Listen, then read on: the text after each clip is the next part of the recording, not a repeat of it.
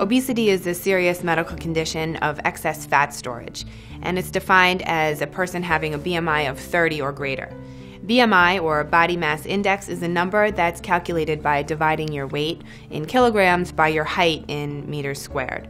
So obesity begins at a BMI of 30, and 40 or greater is considered actually morbid obesity. Obesity is an epidemic in our country. Over 1/3 of adults are obese. Another scary statistic is that greater than 17% of our children and adolescents are obese, and this number is growing each year. Another scary thing is that obesity has actually surpassed smoking as being the #1 cause of preventable death. While this statistic is scary, the good news is that there is something that you can do about it, because when you do lose the weight, your risk of premature death decreases drastically. Something many people don't know is that diet and exercise is very difficult, and a lot of people, while they may lose weight, a lot of them are not able to keep that off.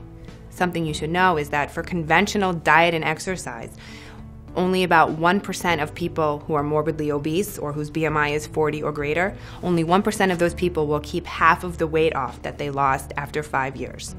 Obesity carries with it several health risks. 85% of type 2 diabetics are obese. These are just some statistics of obesity that I think is important for you to know.